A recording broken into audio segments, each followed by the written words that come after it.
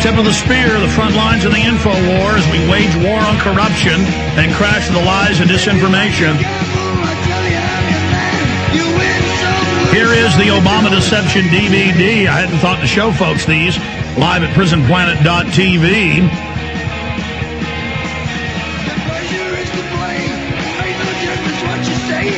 But it is out, ladies and gentlemen. It is now available. We are back live. The good old Ace of Spades.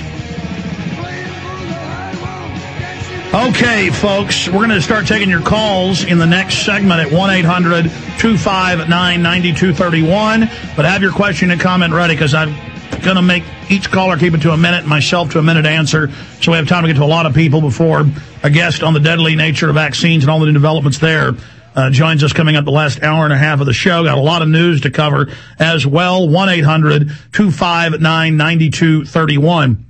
I was just talking to Jaron Neihart, who's one of the directors for the PrisonPlanet.tv show when I'm live during the day, when Burmis is live for all 3 hours, 9 to midnight, at Infowars.com and the GCN Radio Network. And he said this is perfect for his family, who are Obama supporters, because they knew Bush was a tyrant, because the film starts with showing all the horrible things Bush did, showing him making jokes about no WMDs here, no weapons there, and we cut to images of dead Iraqi children and men and women. And then we explain that the very same groups that run Bush now run Obama. And then we go into all of his lies.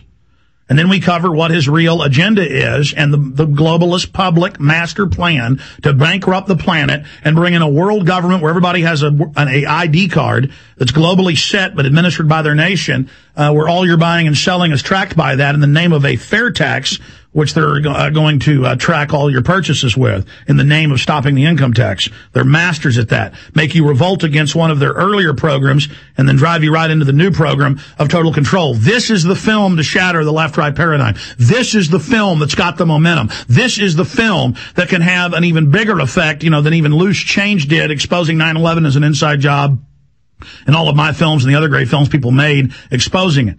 The Obama deception. And I'm telling you, no rest for us here.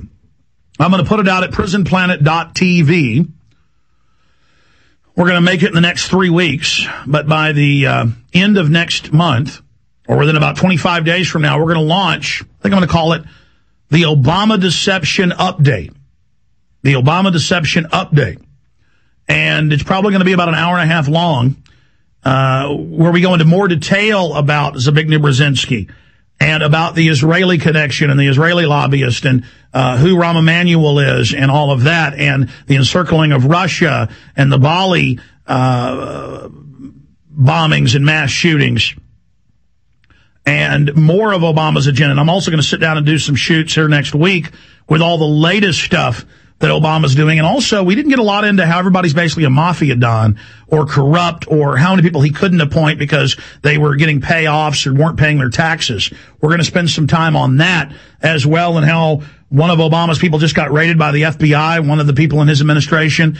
I mean, it is getting crazy. And so we're going to put that out at prisonplanet.tv. I mean, we've got hours and hours of Tarpley, riveting, informative stuff, hours of Jesse Ventura, hours and hours of George Humphrey, more of KRS-One, more of Professor Greff, more of Gerald Celente, and then more of myself. But I'm going to shoot some new stuff because some of this stuff was shot a month and a half ago. Oh, it's old already. I mean, that's how quick this film, people are seeing this film, and it's like they say they're watching the news. A lot of people are also trying to nitpick it on YouTube and on the pages on InfoWars and Prison Planet, saying, oh, Alex says 5,000 troops have died in the war. It's only 4,200 and something. Number one, that 4,000 number is in Iraq. They're not even counting the thousands of dead contractors, and they don't count it. If you die once you get out to Ramstein in Germany, or once you get to England, or once you get back to the U.S., they don't count that as a combat casualty. And I know about a year ago it was in the newspapers that really more than 15,000 troops have died from injuries from the war.